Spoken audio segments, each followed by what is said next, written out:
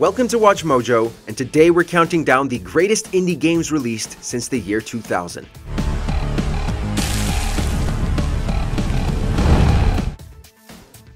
Number 20. Minecraft.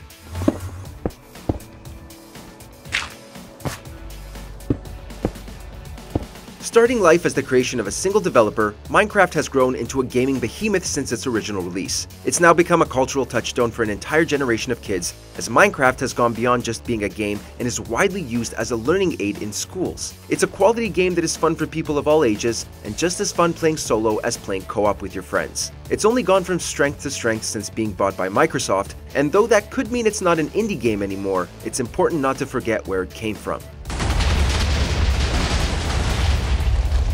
Number 19. Journey.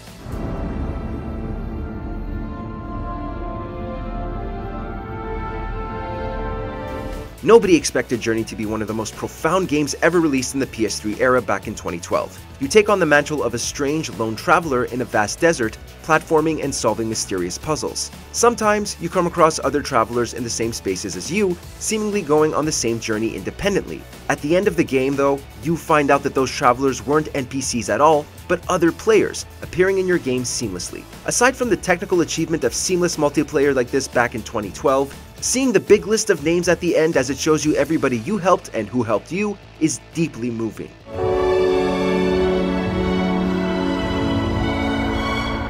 Number 18. Sea of Stars.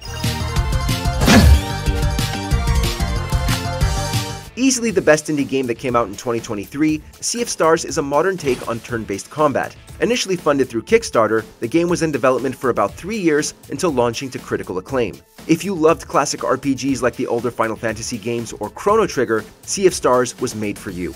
With lovable, well-written characters and beautiful retro graphics, you really can't go wrong. If you've ever wished that studios would keep making games like this, full of heart and charm, and you haven't played it yet, you're missing out. And unlike plenty of modern RPGs, Sea of Stars actually respects your time and doesn't drag on for 100 hours or more. Number 17. Cuphead.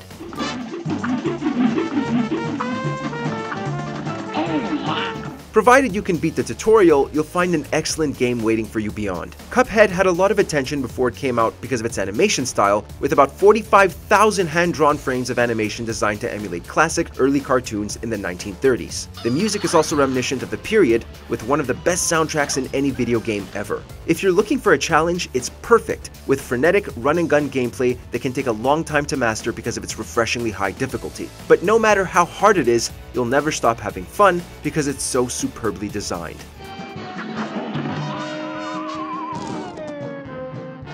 Number 16. Subnautica.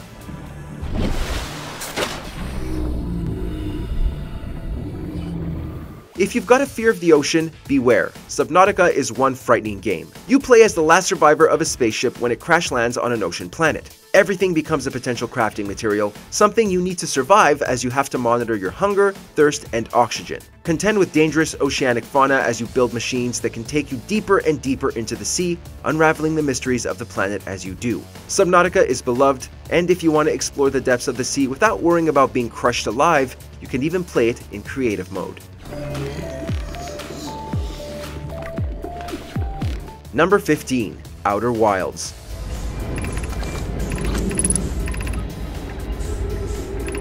One of the best time loop games ever made, Outer Wilds gives you a wooden spaceship and sends you out to explore, with the catch that every 22 minutes the sun explodes. You're trying to solve the mystery of the time loop and the civilization that came before, the Nomai. Knowing any more than that will ruin the sense of vastness and exploration, and that's the whole joy of playing. You get to travel to the various planets and unearth their secrets, and the only limitation is your own knowledge. Go into it knowing as little as possible and just enjoy the ride, since you'll never be able to truly re-experience it.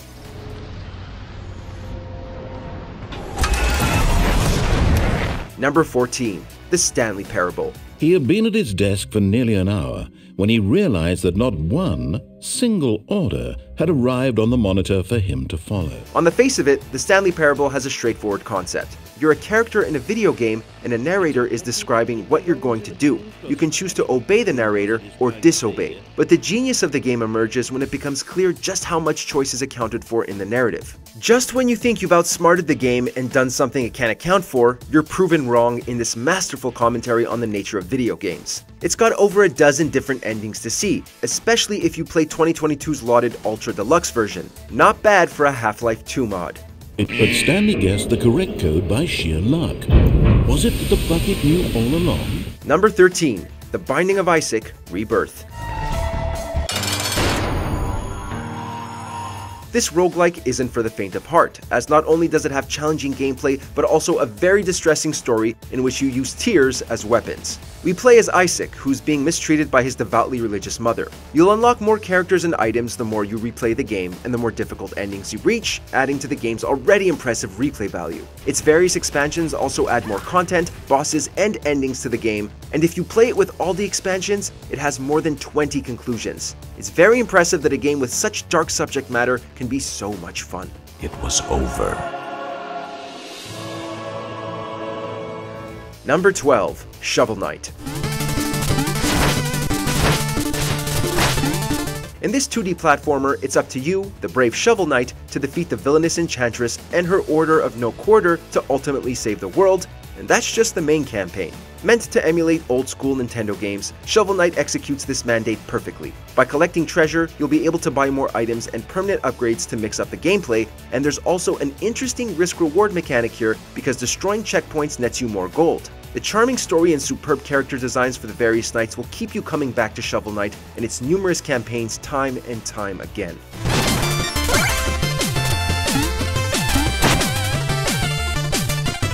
Number 11. Braid.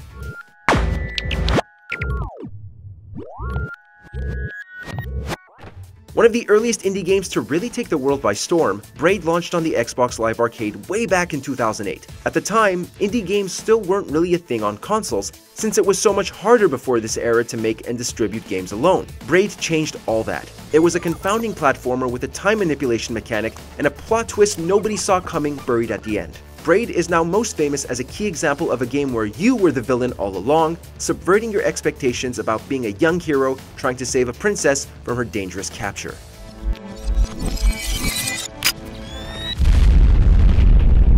Number 10. Inside.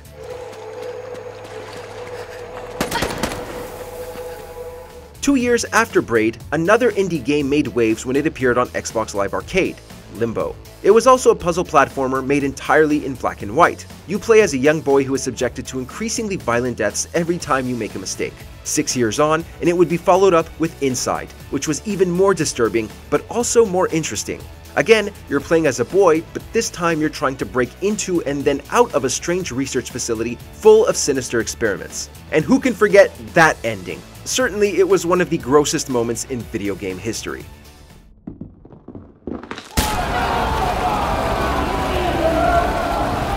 Number 9. Hollow Knight. A Metroidvania with Souls-like elements, Hollow Knight has been popular ever since its release. With a unique art style built on hand-drawn animation, much like Cuphead, Hollow Knight is as relentless as it is beautiful. You play as the knight as it journeys around Hallownest, traveling through various biomes and fighting an array of now iconic bosses. It's definitely not for the faint of heart, since if you die, you then have to defeat your own shade to get your full health back, but it's deeply rewarding nonetheless. Getting to grips with the atmosphere and lore of the world as you slowly get enough skill and power to take on tougher bosses is huge fun. Number 8. Fez.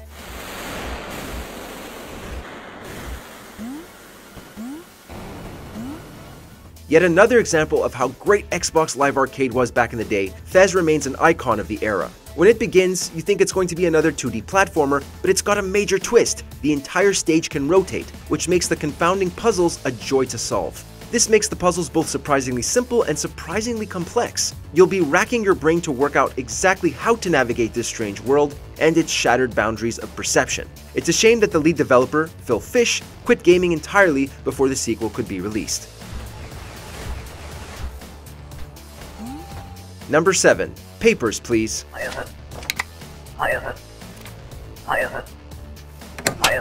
While most video games are designed to be fun, that's not the case with Papers, Please, developed entirely by now legendary indie developer Lucas Pope.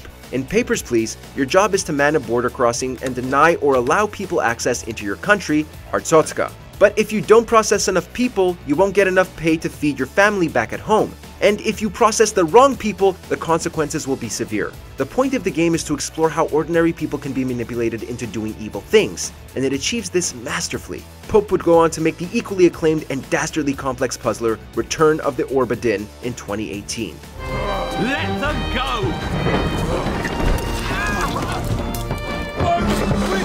Number 6. Stardew Valley.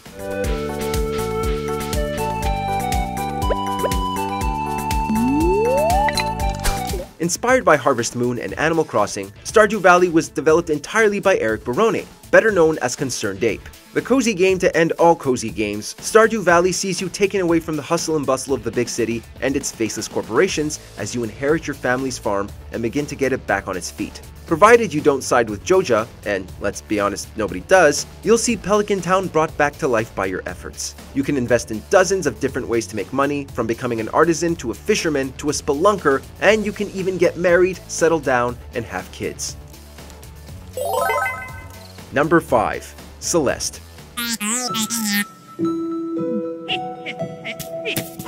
Another retro-style 2D platformer, Celeste is truly a modern masterpiece. You play as Madeline, who's very good at parkour but not as good at facing her personal demons. That's what the whole game is about, as Madeline decides to climb Mount Celeste to regain some control over her life, facing her evil counterpart Madeline as she does. With themes of mental illness, Celeste is a profound experience at its heart, as well as having exceptionally fun, well-designed platforming gameplay and one heck of a soundtrack. It's also got very customizable difficulty options, meaning that whatever your skill level, you too can reach the summit of the mountain and find a resolution.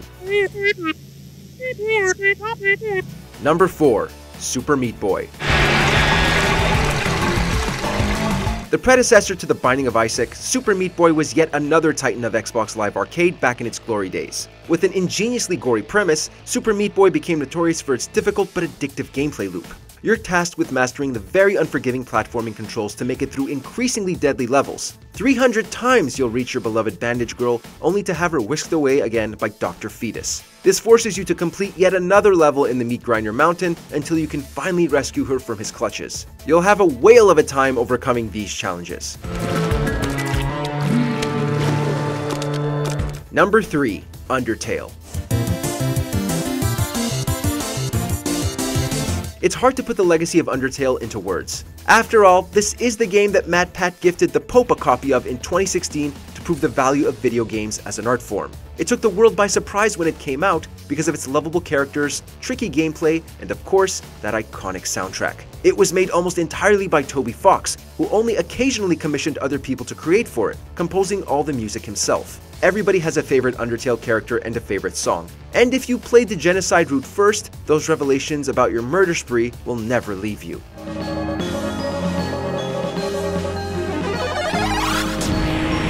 Number 2. Hades. I got a little something just for you. Supergiant Games was already an indie darling, but this reached new heights with the full release of Hades. It had already become popular in early access, but in 2020 the complete game dropped on PC and Switch, becoming a mammoth hit and a contender for Game of the Year. Hades is, for all intents and purposes, a perfect game. Its roguelike gameplay is fast and fun, and even when you fail to escape, you're always learning new things and getting new lines of dialogue from its roster of well-written characters. The art is all gorgeous too, with beautiful environments and character portraits that make Hades consistently enjoyable no matter how good you are at it. Yet. Before we continue, be sure to subscribe to our channel and ring the bell to get notified about our latest videos. You have the option to be notified for occasional videos or all of them. If you're on your phone, make sure to go into your settings and switch on notifications. Number 1.